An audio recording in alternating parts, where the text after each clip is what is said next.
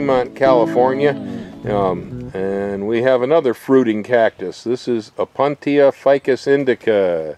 This is the cactus that we get our nopales from, the Nopalitos. It's also where we get the tunas. And so we got these nice fruit over here, red and yellow fruits. They're shaped kind of like tuna fishes. I imagine that's why they call them a tuna. And they're just about getting ripe. We got a little bit of a green blush on one end, but I'd say those are about ready to eat. Now this one is a lot easier to raise if you're looking for cactus fruit than the dragon fruit everybody's excited about. A much wider area of the country will support Opuntia ficus indica. It's not particularly temperamental. The plant probably take 20 degrees for short periods of time. It's very reliable to fruit.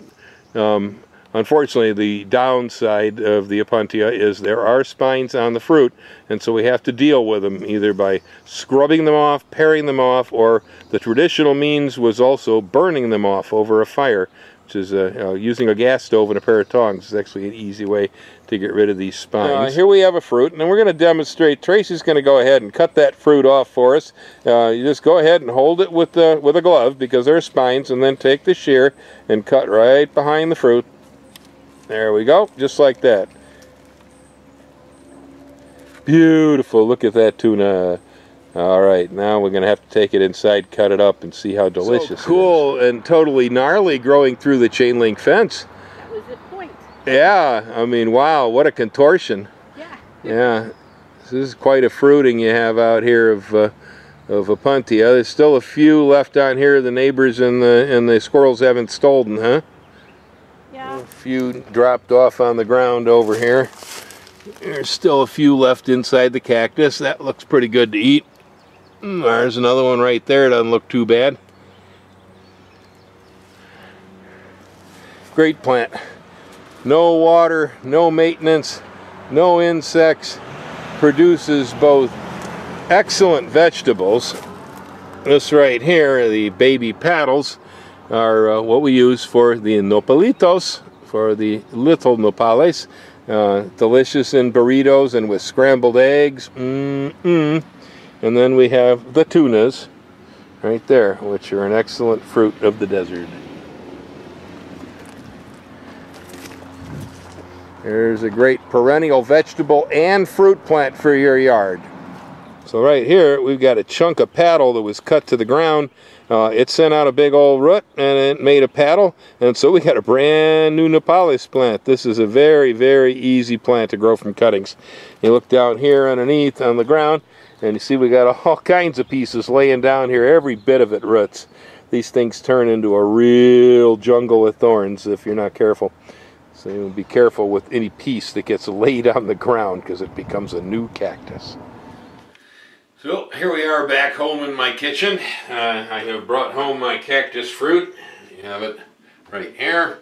You'll notice I am using a pair of kitchen tongs to hold it because there are little spots on the outside of the fruit here. They're called areoles. In the areoles we have glaucids.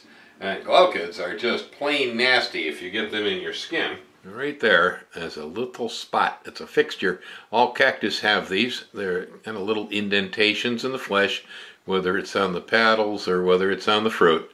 And they're called areoles. That's how you tell it's a cactus, because it's got an areole, this little fixture with a thorn. In there we have a bunch of really, really, really tiny, tiny spines called glaucids. Glaucids are about as nasty as it gets on a cactus. The regular larger spines that come out of the areoles are usually much easier to deal with if you get them in your skin. These are like dust. They're sharp as needles, but they're like micro needles, and you get them in and they stay there until the body dissolves them.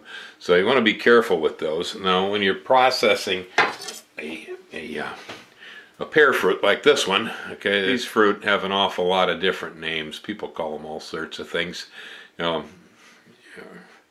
Cactus pears, it's a good name. Comes from a prickly pear cactus. That's, I guess, why they call it a prickly pear. They're called pithiaea, which is kind of a generic term for most cactus fruit in Latin America. They're also referred to as tunas, and I like the name tuna. I think these look like little tunas. They're shaped like tunas, you know. So I think that's pretty cool. Anyway, there's all sorts of different ways that you can deal with the problem of the glaucids. A person can take a knife like so, and you can go in here and you can start to skin this cactus like that, you see, and we can remove the glaucids. That's a lot of work as far as I'm concerned. Too much for me. So what I would rather do with this pear, personally, is I'm going to take the glaucids off by using the gas stove. Native Americans would do fire removal. They also used to use mesh bags made out of plant fiber. They'd throw the pear in the bag, and they'd shake the bag up and down until it knocked all the glaucids off. That seems fairly reasonable too. But I'm going to use the gas stove. Okay, now as you can see here, I've washed my stove off just for the occasion. Ha ha ha ha. And so I'm just going to take a high flame here, and I'm passing this tuna over the top of the flame, trying to see if I can get a little smoke to come off the areoles without cooking the fruit. And yeah, that's happening. We're getting them here, and they're burning back. Yep, there we go. See? Nice and toasty. All their little points are gone. I'd still be a little wary of them, but that does a pretty good job on them by burning them off. And I'm going to test these, and we'll see.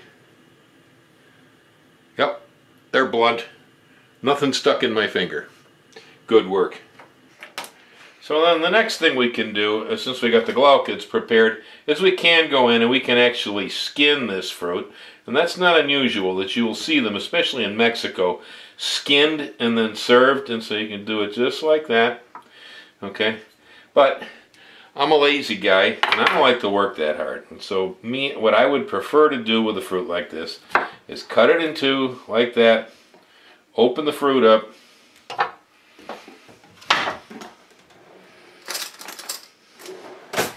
go get myself a spoon, and then just scoop into the inside. That's good too. Tastes just like pear. Not bad at all. And I've got a bunch of hard seeds in it like a watermelon. And so you end up doing quite a bit of spitting with these. But these really are tasty. I wouldn't rate them quite as good as dragon fruit. And this is a real good fruit. And they come in a wide variety. Today I have one of the green forms here, but these are also available with a sort of a Bing cherry purple flesh. I've seen a few varieties around here that actually have a swirled pink, orange, and yellow flesh. Those are really cool looking, and actually they're quite good to eat too. But the green ones, also real good. This is nice and sweet, and it does have a very, very pear-like flavor. Ordinarily, when I do this sort of thing, I will go ahead and give an image of myself over here stuffing my face, going, man, is that good. And it is too. This is really delicious. Wish you could join me. And this plant is not only a fruit, but it also doubles as a vegetable, because the immature paddles, the Nopalitos, are also excellent food. Kind of like maybe green bean or summer squash or something. It's not too strange, not too demanding. Make great burritos. Love them mixed with eggs. And it's just one more of the cactus fruit that will grow over a larger region of the world than the famous dragon fruit. This is an easier plant. And dragon fruit doesn't make Nopalitos, and so highly recommend this one. So if you're looking for an interesting cactus fruit in your garden, you'll want to try Opuntia ficus indica, the cactus pear. Happy gardening.